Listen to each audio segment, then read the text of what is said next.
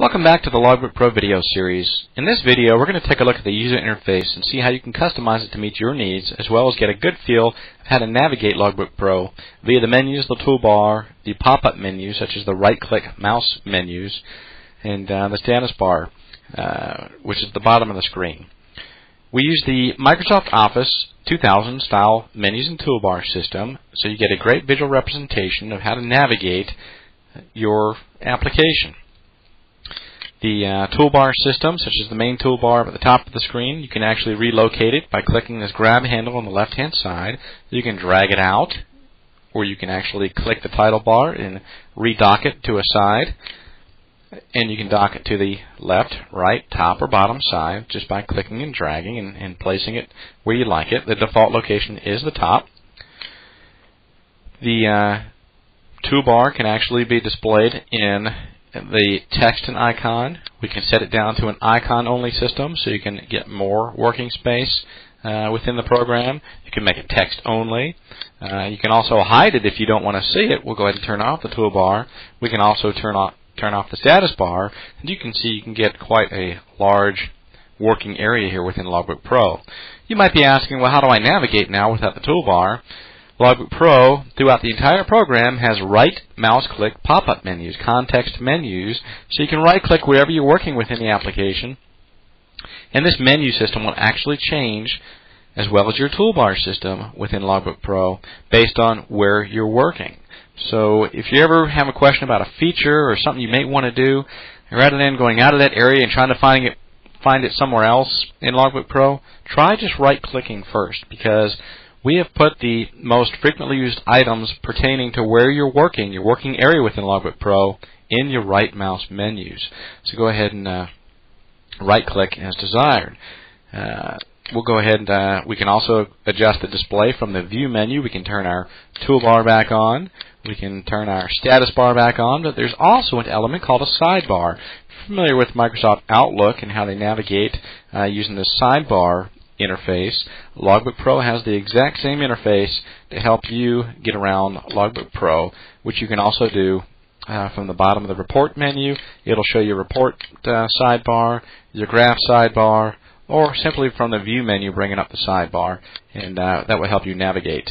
There are also sub-toolbars, as you can see, are now displayed when we opened up this data entry area, and these toolbars change based on the area that we're actually working in.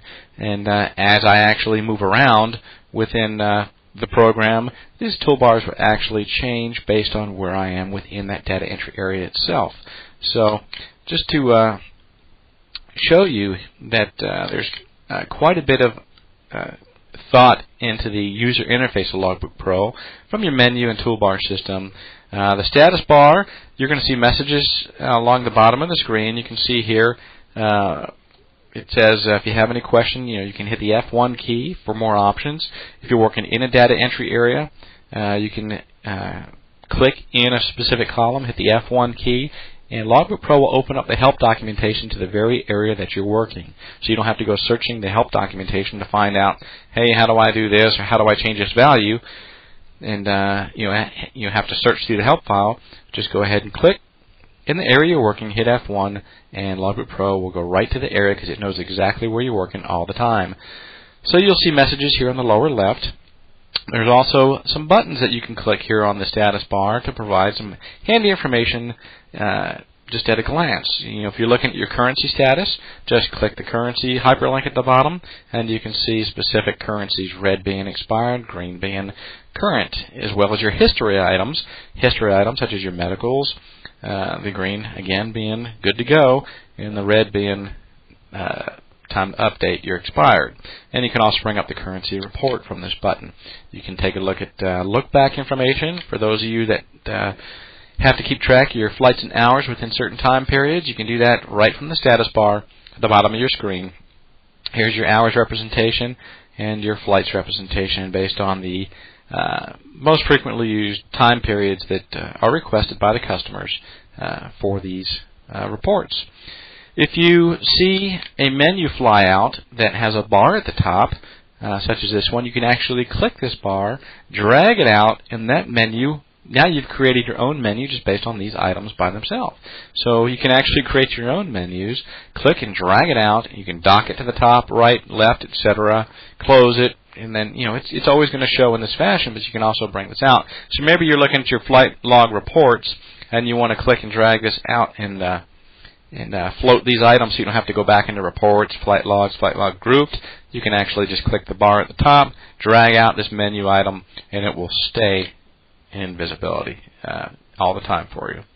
So as you can see, in conclusion of this video, showing you the user interface of Logbook Pro, that you've got a great menu and toolbar system, so it's very easy to navigate within the system. You've got right mouse menus based on where you're working within the application. It's also a multiple document interface, which means you can have multiple things open at once. Here we've got the certificates open. We can open our ratings window. We can open our history window, and we can actually change between these windows, leaving them open all at the same time, and do any type of data entry that we need. The default is have the window maximized, but you can also cascade the screen so you can or tile them horizontally or vertically. Your standard Windows arrangement options. So in closing of this video portion, you can see that we've got a great user interface for you. You can set up the program the way you like to see it and adjust your screen real estate based on the toolbar visibility, the status bar at the bottom, whether you want them showing or not. So I hope you enjoyed this video.